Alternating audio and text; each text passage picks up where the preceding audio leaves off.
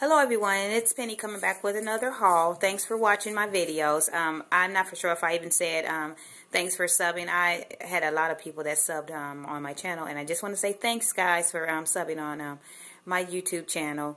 Right here I have a haul from Walgreens. I went in to get some cereal and some milk. I went in with $12 in registered rewards, and I did the Revlon deal first. The Revlon nail polish is $3.99, and it's giving you a $3 registered reward. I did that with one of my registered rewards, and I only paid 88 cents out of pocket. As you can see right here, that's the Revlon right there, and I paid 88 cents right there for that.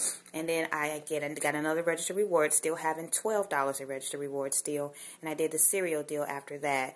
I ended up paying $2.68 after using $6 of my registered rewards, because it wouldn't take my last one because it was like $2.68. So I just told her I'd just pay out of pocket for that one. And the milk was $2.49. That was on sale. And the cereal is 2 for $6.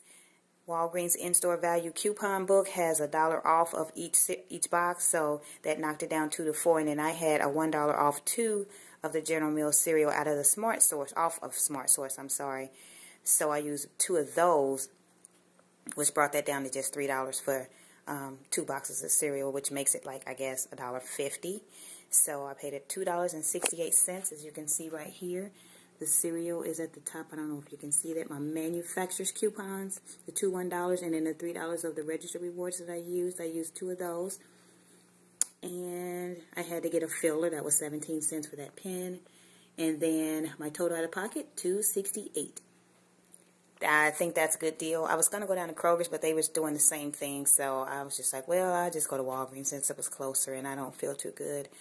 So this is what I got out of Walgreens. And then I left out with $6 in registered rewards instead of having 12. But still, that was good. I only had to pay like $2.68. So I still think that was a good deal. All right. Thanks, guys, for watching.